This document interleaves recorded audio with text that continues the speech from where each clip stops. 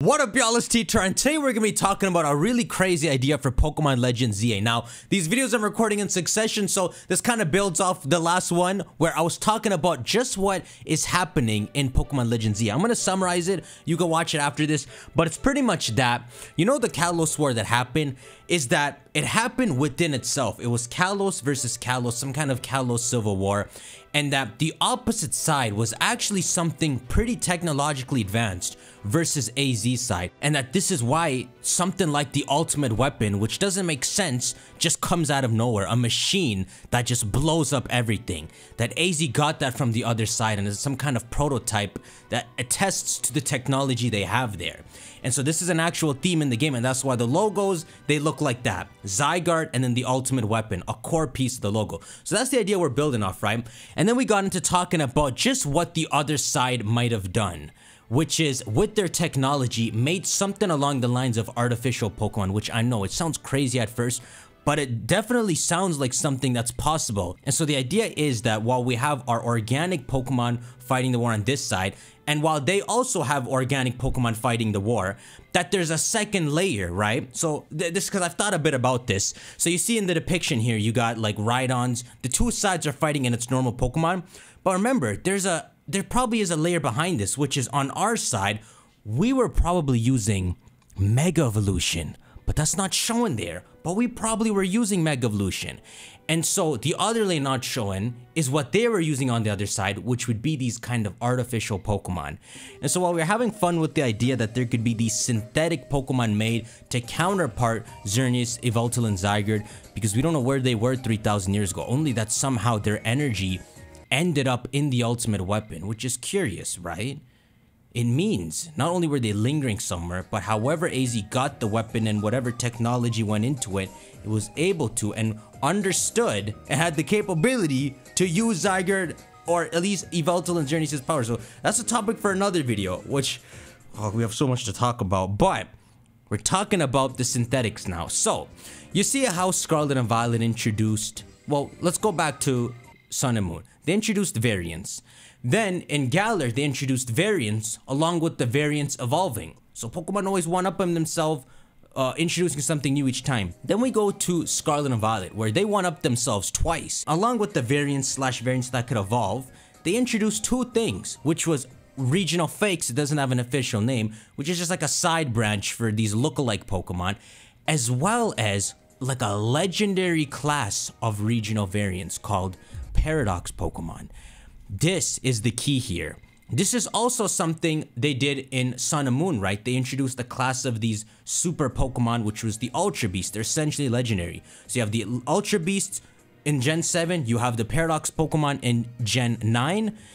I'm saying in this, I guess this counts as Gen 9 as well. In this game, here's my idea. They're gonna introduce something called synthetic variants, which is gonna essentially be Pokemon that were made a long time ago, or at least the blueprints for them exists, and they are based off the other side of Kalos that had this technology. These would be Pokemon that have been enhanced to bring out lost capabilities in their genes, their full potential.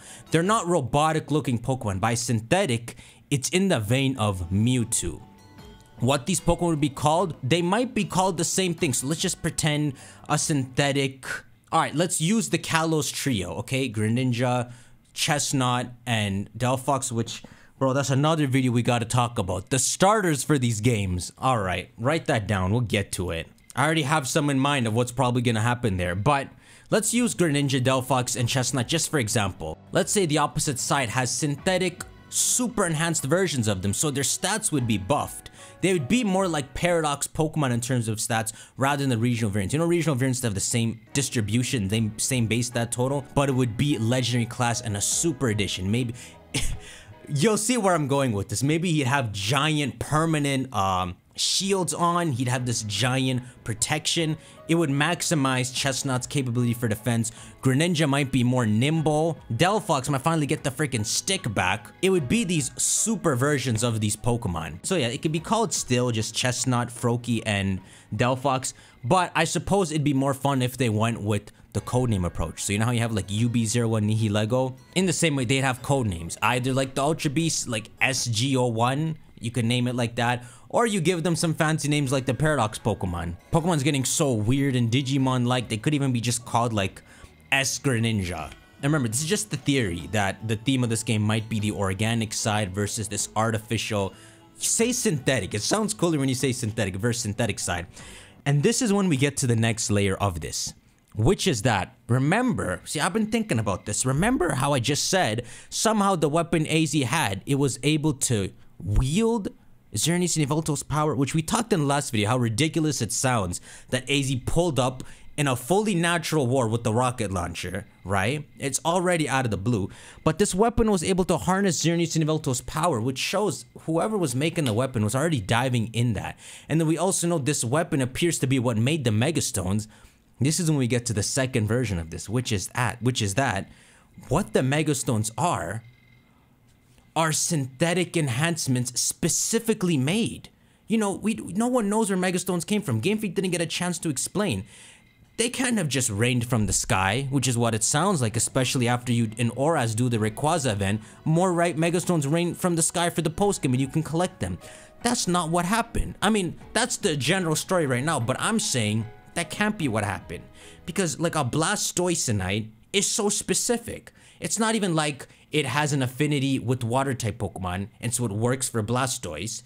It's specifically called the Blastoisinite. It's almost like a long time ago, the technological side of this Kalos war, they're half of the people that AZ blew up, so all their technology is lost now. They're the ones who made the Megastones as like a second-hand version of what the synthetic Pokemon are. So you have these synthetic Pokemon that would be an upgraded Chestnut and all, but the secondary version they invented was a stone that if you can synchronize with the original Pokemon, it can bring out that or similar version of that potential second hand.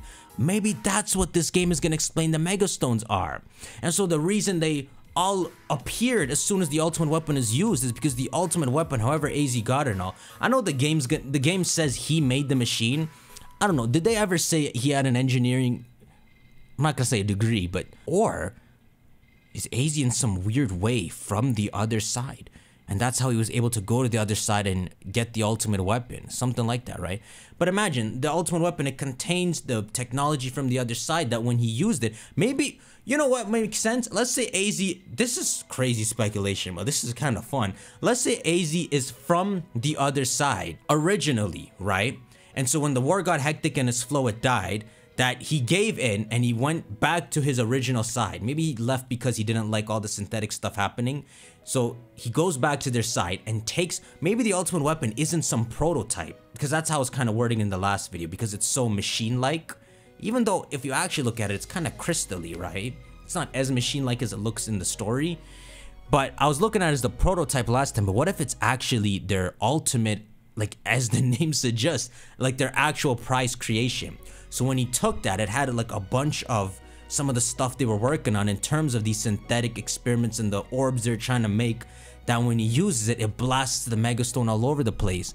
And so if you take like one of the orbs that you'll call the Blastoisinite after, it's because they made that specifically for Blastoise. To this day, no one can explain where Megastones come from, and you can't deny the fact that it's so specific to each Pokemon to an extent that it makes no sense. Like the Blastoisinite doesn't even work for like Wartortle. Not that we want it to, but think about it. Think about it like this. You know, the same way any Pokemon can use a Z move, you could have made it so when the pre-evolutions to these Pokemon use it, they just get a certain boost to show they're compatible with it generally. But Blastoise is just super compatible. You see, it's like the Megastones were made specifically for these Pokemon. Maybe the synthetic Pokemon came first as an experiment on how to enhance Pokemon, and the Megastones is actually the better creation because it's a more controlled version. But it explains, right? Mega Evolution is very specific, at least the way I see it, right? I explained in the previous video that it has like this corrupted notation to it where it kind of messes up some Pokemon. But you know, think about, see if you can follow this thought pattern, right? Think about how a Mega Evolution, it kind of puts a Pokemon to fit a certain template. So use it on Charizard. It's not like Charizard just randomly is forced to rapidly evolve. It's like Charizard is given a specific direction to evolve in, right? So especially think of Charizard the Megastone Y and X, it's like it was very specifically made for it. And so it's like an upgrade compared to the synthetic idea, you know, which I'm just pretending they exist now, the synthetic Pokemon, where you can control it better with the Megastones. That might have been their better invention.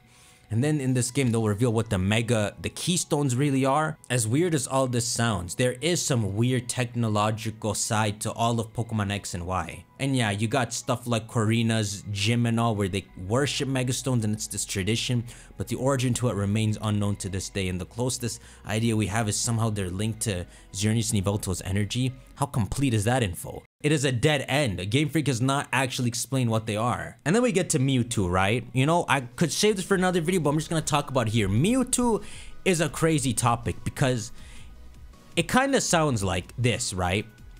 Mewtwo obviously didn't exist back then, so this is what it sounds like. Mewtwo escapes the red and blue days, and he's hanging out here in Kalos now, and someone, which is a mystery, they're gonna have to explain this in this game because it's officially coming. X and Y is continuing now, right? The lore.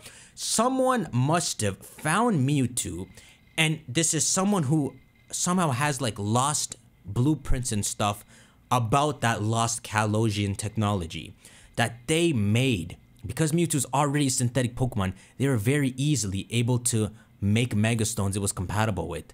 That must have been what happened. And so think about how weird it is Mewtwo has Megastones. That might be the little key they left behind. That everything that you saw with X and Y is about synthetic enhancements. The fact that Mewtwo, they left in there that he has Megastones. They did it to make more money because Mewtwo sells and Charizard sells, but they also did it to leave in a clue that to ask us, right? Why does Mewtwo have 2 Megastones? Where did they come from?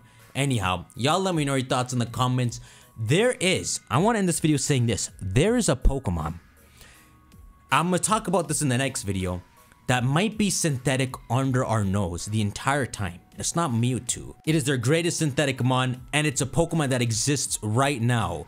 See if y'all can guess what it is in the comments. That's the topic for the next video, unless I want to talk about the starters before then. Let me know your thoughts in the comments. Let me know if you know what Pokemon I'm talking about, and it's not a nasty, like a useless Pokemon or a Pokemon you don't care about. It's kind of the last Pokemon you would have expected, but I think this is the case. I'll see you on the next one. Take care.